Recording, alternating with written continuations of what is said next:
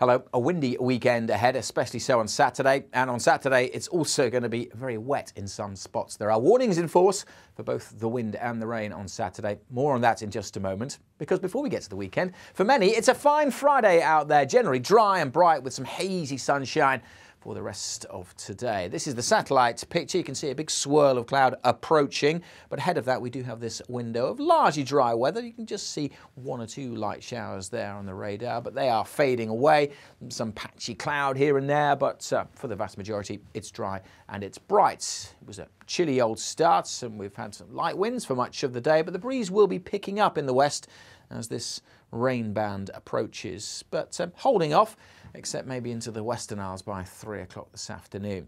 Temperature-wise, well, as I said, it was a chilly old start, but rising with the help of that winter sunshine up to 6-7 degrees, maybe 8 or 9 across the south. But the winds will also be picking up, and that wet weather will move into Northern Ireland through the rush hour, western Scotland as well, then into most of Scotland through the overnight period. Parts of the northeast may not see too much rain, but in the west of Scotland, that rain really sets in and will last for most of Saturday.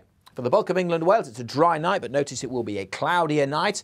It may turn quite chilly quite quickly through the evening under clear skies, with temperatures dropping well down into single figures. But generally, it's a lot milder than it was on Thursday night because of the increased cloud and because of the winds. Now, those winds will be a feature of the weather throughout Saturday. Quite a blustery day, a wet day for Northern Ireland and western Scotland, and particularly over the hills here, that rain really starting to build up. 40, 60, maybe 80 millimetres of rain in some spots, could be over the mountains, 100 millimetres of rain. That could cause some problems. So some of that rain getting into parts of Cumbria as well, again, especially over the fells and the mountains of Wales.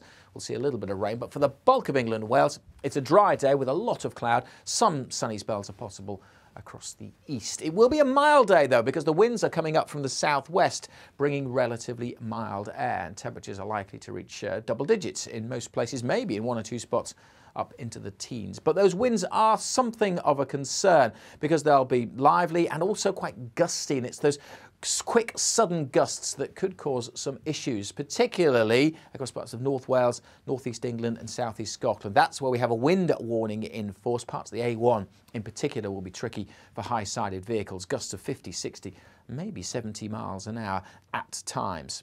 There'll also be some issues potentially with that rain falling over the hills and mountains of western Scotland, so we have a yellow warning in force here. There is the possibility of some disruption.